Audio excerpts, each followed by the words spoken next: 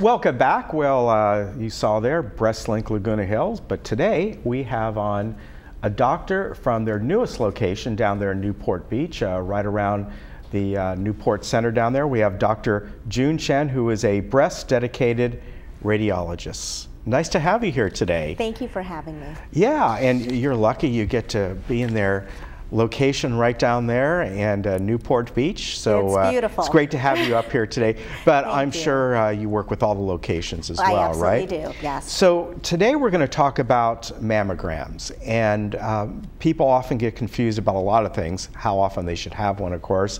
But what is the difference between a screening and a diagnostic mammogram?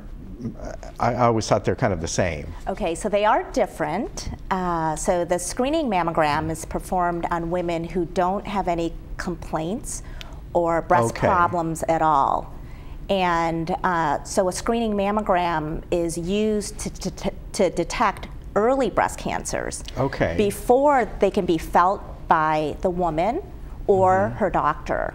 And the reason that this is important is because the earlier that we can detect breast cancer, the less aggressive the surgery needs to be, the less aggressive and frequency of requirement for possible chemotherapy, and increased survival rate. So it's very important. On the other hand, a diagnostic mammogram is performed on women who have a clinical complaint of their breast. They have a sign or a symptom that's concerning to them. And these can be either found by the woman herself, or they can be found by her doctor. Clinical complaints and signs and symptoms include breast lumps. It could be a hardening of the breast. It could be a localized thickening. It could be a focal area of persistent pain that doesn't let up over several months. It can be nipple discharge, or otherwise known as leaking of some liquid from the breast nipple. So any of these signs and symptoms would have the patient be ordered as a diagnostic mammogram. Now the differences are, in a screening mammogram, each breast receives on average 2 views. So 2 x-rays of the breasts are taken for each breast. However, in a diagnostic mammogram, usually there are more than 2 views taken. And the reason is we will take some extra special focused mammograms directly to the area of clinical concern, directly to the area that we need to evaluate further because there's a question of whether or not there's a problem. So as far as screening goes, is this something that women should start getting in their 20s and beyond? So that's a very good question, and there is some controversy, and I'm sure that you're well aware in the news there have been quite a bit of controversy. At Breastlink, we follow the guidelines that are set forth by the major medical organizations that have breast cancer experts on their board. This includes the Society of Breast Imaging, the American College of Radiology, the American College of OBGYN. Their guidelines are that an average risk woman begins screening mammogram at age 40. And then they continue the screening mammogram annually. So every year they're to have the screening mammogram. There is no upper age limit, because that's often a question that's posed to me. When do we stop? That's a very individualized answer. So it is generally accepted that when a patient reaches the age of 75, she should have a personalized conversation with her doctor to assess her health, her overall generalized health. If she's in great health, and she could undergo a biopsy if something were to be found, and she has many life years ahead of her, she needs to continue having an annual mammogram. And given this day and age, women and men are living longer and longer, well into their 80s and 90s, and healthy, and keeping fit. And so it's very important for them to continue receiving these mammograms. So there's really no upper age limit. Now, if the patient has other risk factors, such as a very strong family history of breast cancer, perhaps in her mother or sister in her 40s, or maybe even in their 30s, then the patient would need to start screening mammogram even earlier than age 40. But again, that's a subset of population, that's a special group of women, and they need to have a personalized conversation with their doctor. Okay, so it almost kind of follows the same similar type guidelines for men when it comes to colonoscopies. It's like if there's a lot of history in your family, you may start having that sooner. Mm-hmm. What happens, I imagine it can be very troubling for someone that they go to have a screening and then they are asked to come back, and I would think that in their minds, uh-oh, they found something. So tell us when you would do that and why. Okay, so I see that every day in my practice, and I'm glad you're asking me about that. Because when a woman receives her screening mammogram, she usually will come into the office and leave, and her results are mailed to her in the U.S. postal mail within 30 days. So she receives a letter from the office and facility.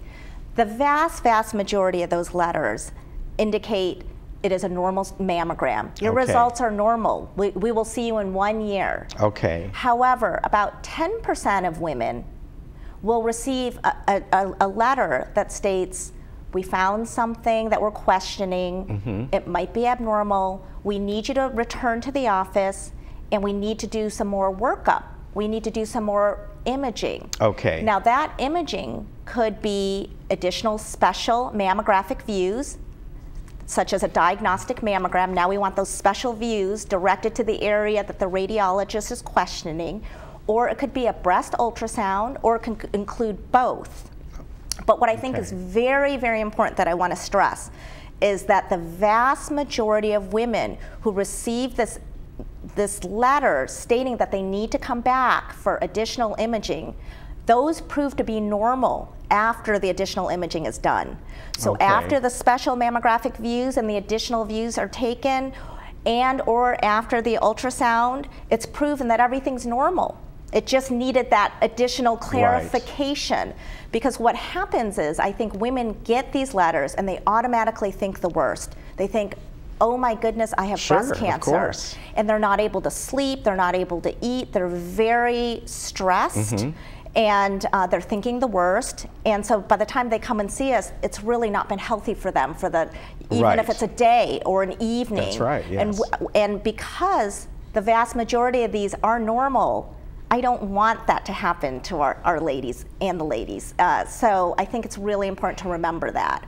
Okay, that would be true of anyone getting a response after a test saying, you know, we need to look at things further. I'm going to skip ahead here because I think this is an important question. Can you have mammograms if you have implants? The answer to that is yes, you can. And even more importantly, yes, you absolutely should be getting your mammograms. So not only can you, but you should be. So implants will make it a little bit more difficult to see your breast tissue because there's an implant that can hide portions of it. Right. Now the way that we get around that is, as we discussed previously, with a screening mammogram, we ordinarily take 2 views of each breast.